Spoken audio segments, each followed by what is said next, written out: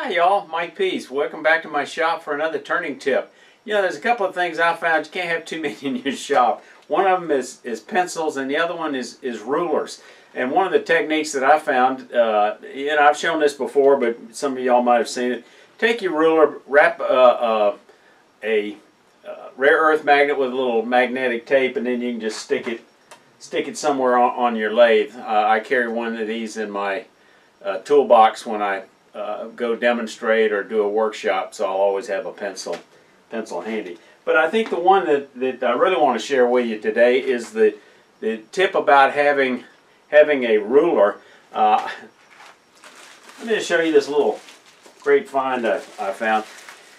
You know, I do a hands-on workshop once a month up at Chattahoochee, and we always don't have enough rulers. So I went out on eBay and found a real deal. I got 10 rulers for $3, shipping included. So apparently our trade war hasn't affected small purchases like this, which is fortunate. It's got metric on one side and imperial on the other.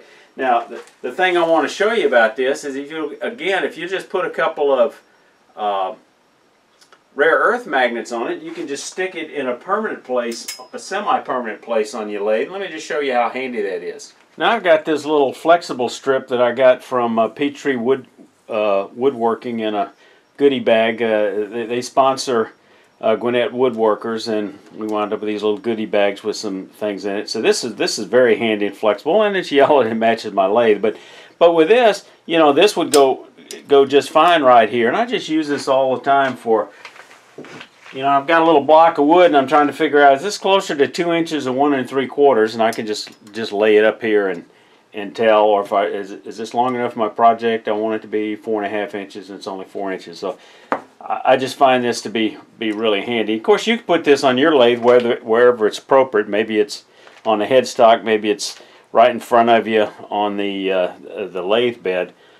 So that's handy. The other possibility. So here's the other technique. When my mother-in-law came to live with us after living in the same house for 50 years, and she got rid of everything pretty well and pretty easily, but you know, some things she couldn't part with, and she brought with her these 2 yardsticks. Back in the old days when these used to be free from certain stores. This one's from a furniture store, one's from a paint store, Florence, Alabama. So I got these two sticks, but if you have a yardstick like this, or even just a plastic ruler, but a yardstick, you could cut it off and glue a couple of rare earth magnets and use it the same way as those stainless steel ones. Or if you got a longer lathe bed, you could, you know, use the whole thing on the side like that. Perhaps you want a longer one. So your comments are important. If you have any suggestions for another tip of the week or video, leave me in the comments below. If you're not a subscriber, please consider hitting the easy for you to say, the subscribe button and the notification bell so you won't miss any future videos. Y'all stay safe and come on back here.